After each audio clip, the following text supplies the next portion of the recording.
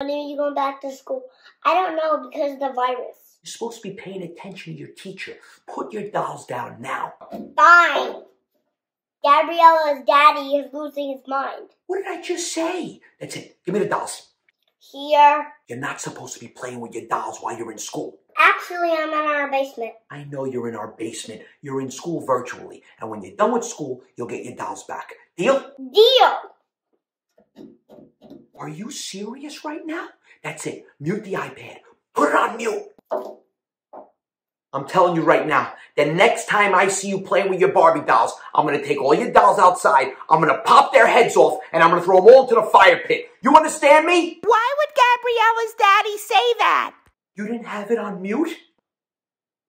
You're not supposed to set up your own father. You shouldn't threaten my dolls. You need more patience. I have patience. Anthony! Uh-oh, somebody's in trouble. Just because Mommy's calling me doesn't mean I'm in trouble. Yeah! The school's on the phone. Can you come up here, please? I told you you're in trouble. I told you you're in trouble. What's up? You told her whole class that you're going to decapitate all the Barbies and throw them in the fire pit? Wow, that traveled fast. Is there something wrong with you? Well, in my defense, she told me the iPad was on mute, okay? And I'm getting real sick and tired of all this virtual learning. It's like a twisted way for the school to spy on us, to see how we are as parents.